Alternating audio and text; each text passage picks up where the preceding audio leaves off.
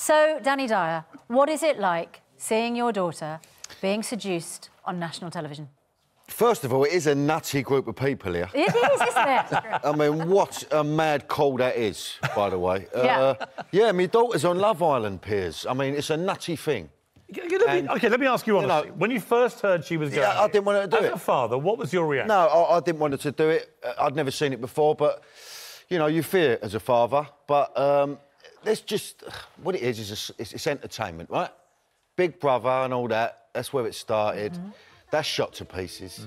X Factor, right? Britain's Got Talent. It's holding on to dear life. So now, right, you've got this Love Island. So it's just... Well, I think they're all fantastic. Well, the ITV boss is watching. Yeah, of course you do. We think they are about to hit new heights. Got to say, that wall Most pack... popular shows that on wall television, pack and all, Danny. the wall pack needs a lick of paint. No, it's just... You know what? EastEnders is a bit ropey too. That's kind of on the way down. All the ITV mob I'm surrounded by. Yeah. Going to go off. No, listen, it is what it is. It is what it is. It's a game show. 50 grand at stake. It's a lot of dough. And Danny's going to win it. She's going to nick the Reddies. But, Danny, there's some very stupid people in there. Why would you want her being preyed on by these idiots? Seriously. Well... Well, look, listen, all I can speak for is my daughter. They're not all idiots. One of them's an A&E doctor, right? I can't believe I'm only really fighting for Love Island. I don't understand why I'm doing that. But there's an A&E doctor on it. Yeah. Right? Listen, at the end of the day, it was her decision. She's a grown adult. She's a smart kid.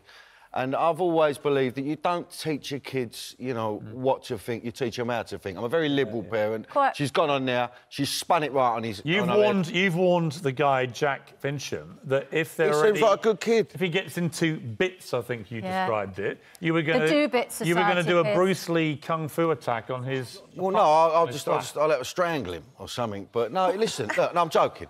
Are you joking? I cannot moan as a father. She hasn't put a foot wrong. Me and my wife are like parents of the year. So we're just watching it unfold, and it ain't that bad, Piers. Jeremy Corbyn, are you watching Love Island? No.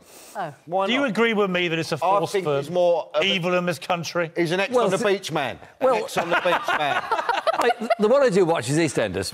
Yeah. I know we're on the wrong channel for that, but good man. Danny's great. Good man, Jeremy Corbyn. What do you think, but seriously, do you think Love Island, where it just puts a load of beautiful people into one place and they all try and have sex with each other on TV, no, that's not what it is, Piers. It's not. And that's not what it is. You know what? I think Piers is being an intellectual snob about it because he calls everyone in there stupid. Well, that is wrong. You shouldn't be calling people stupid. But most of them are. No, that's your judgment. You know, quite right. Steady on. One of them thought that Spain's in the United Kingdom.